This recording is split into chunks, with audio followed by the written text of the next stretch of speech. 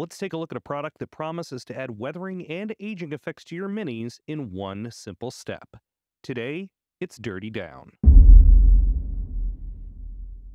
Hey there, Philip here from Manning the Fort. No direct camera shots today for a variety of reasons, but I wanted to cover a product that I finally decided to try after hearing its praises sung for at least a year at this point. Part of the reason I waited so long to try these is that they were pretty hard to come by for a while, but it looks like that issue has been largely resolved. Dirty Down is a line of water soluble washes that claim to be able to add realistic looking rust, verdigris, and moss with a very simple process. If you've watched any of my previous hobby videos, you know I'm a fan of making models look battle worn, and I'm a fan of simple processes, so these should be right up my alley. Now, I paid $13 per 25 milliliter bottle for these. Note that if you go to places like eBay and Amazon, they tend to sell for a lot more. More on that later, though. To give these a look, I decided to try three different application methods. The Rust is the most popular, and I think it was the first one of these released. To test it out, I took a Kill Team barricade that I'd painted with a mix of Vallejo metal color, duraluminum, and gunmetal. I applied the Dirty Down Rust in much the same way as I typically use oil washes. That's to say, I just kind of slapped it all over the place. Then I cleaned up some spots. Since Dirty Down is water soluble, I took a clean brush, dipped it in clean water, then went back over some of the high points to leave most of the rust in the areas where it looks like water would naturally settle on the barricade. Now, while the water took most of the rust off from the high points, it did take a dry wipe down to get it close to the original metallic color. I also went back and reapplied the rust to particularly recessed areas, as the product's visual effect is supposed to change with a second application. Left alone, Dirty Down is meant to dry in 1 to 5 minutes. I ended up blow drying it to allow reapplication to the deeper areas, and it worked fine. That said, it is a good time to mention that while Dirty Down is water soluble, it is solvent based. I couldn't tell by the smell what the solvent is, and I couldn't find it listed on the company's website, but according to the bottle, it's flammable, and I'm willing to bet it's pretty toxic as well, so don't go licking your brushes after you use it. Overall, I was quite pleased with how well an admittedly sloppy application of the Dirty Down Rust did on this barricade. A lot of my sci-fi terrain has a sort of abandoned settlement vibe, and I can definitely see using this a lot on various pieces. As for actual miniatures, I don't use a ton of Rust, but it could be fun to use when I revisit the Cursed City Undead in the future. In fact, spoiler alert, I think all three of these products will get used in that project. Next, I gave the verdigris a try. This was the one I was potentially most excited about because I plan on painting up my Mezgite Minis Plague Marines proxies with a lot of copper and brass. The bottle for Dirty Down says it can be used in an airbrush, so I decided to give that a try. I didn't want to use any acrylic thinners because I wasn't sure how they'd react with the solvent, so added a bit of water and sprayed it onto this big statue that I'd previously covered with Vallejo metal color gold, which, as you can see, has a more brassy color straight from the bottle. Now, if you're going to use Dirty Down out of an airbrush, I recommend using one with at least a 0.5mm nozzle.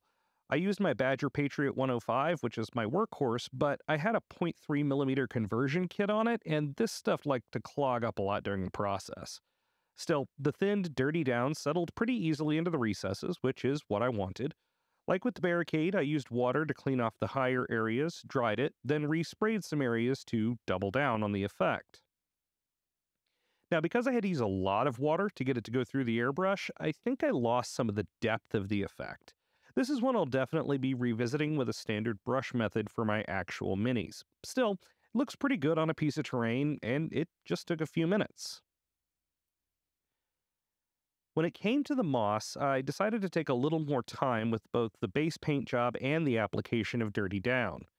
I printed up a base that I thought would go well with Cursed City, so paving stones and a stone building with lots of nooks, crannies, and outcrops. I started off by painting the whole thing in Pro Acryl Neutral Gray, then dry brushing that with bright warm gray and just a little ivory. By the way, Pro Acryl is easily my current favorite paint brand for most things, and I have a discount code in the description if you want to give them a try. After the acrylics dried, I gave the base an all-over wash with Abtalung 502's Starship Filth. It's a nice green-gray that does really nicely for making things, well, filthy. Once I cleaned that up and let it cure, I went in with a targeted application of the Dirty Down Moss. This is where I really got to test the ability to feather and blend the product, and I have to say, I was very impressed. The Moss was the product that I was least excited about at the start of this test, and it ended up being the one I'm most excited to use again. I have oil washes that can do verdigris, and I have enamel washes and stippling methods that can do rust, albeit a lot more slowly than this stuff. This Moss, though, I just don't have an easy alternative, especially not one that goes on this quickly and looks this good. I can see this working really well on all sorts of bases and terrain, and once I get around to painting Groot for Marvel Crisis Protocol, it may show up there too. Let's visit some lessons and things I might do differently next time I use these. I'm really excited to try the rust and moss in particular over a textured surface. Now, whether that's achieved using something like Monument Hobbies texture paste, Citadel texture paint, or plastic putty, I think giving a rough surface for these to cling to is going to help a lot. The base I used the moss with had the most texture to it out of the printer, and I think that helped a lot with how well it ended up adhering and the subtle depth of the final color. Also, like I said earlier, while Dirty Down can be used with an airbrush, I'm not sure I'm going to do it that way again. The nozzle width you need to keep your brush from clogging makes it really difficult to control the area where the final product ends up, and the dilution with water affects the final color pretty significantly. Finally, this is one of those products I would not recommend going to Amazon for. I thought about putting in some Amazon affiliate links to make a few Bezos bucks, but all the listings I found cost at least double what I paid when accounting for shipping. I bought these from Artis Opus for $13 a bottle, plus a few dollars in international shipping. Despite coming from the UK, it only took a little more than a week for them to arrive in rural Alaska. If you found this video helpful, I'd really appreciate it if you gave it a like. If you want to help me pay for products to test in the future, I do have a Patreon, which is linked below. A big thank you to my current patrons, Bob Manias and Sean Turpin. Now, Dirty Down won't be replacing oil washes for me, but they do add a nice new tool to the toolbox for Grimdark Minis. It goes great with games like Forbidden Psalm, which I reviewed in the video linked on the screen now. Until next time, remember it's just paint, and thanks for watching.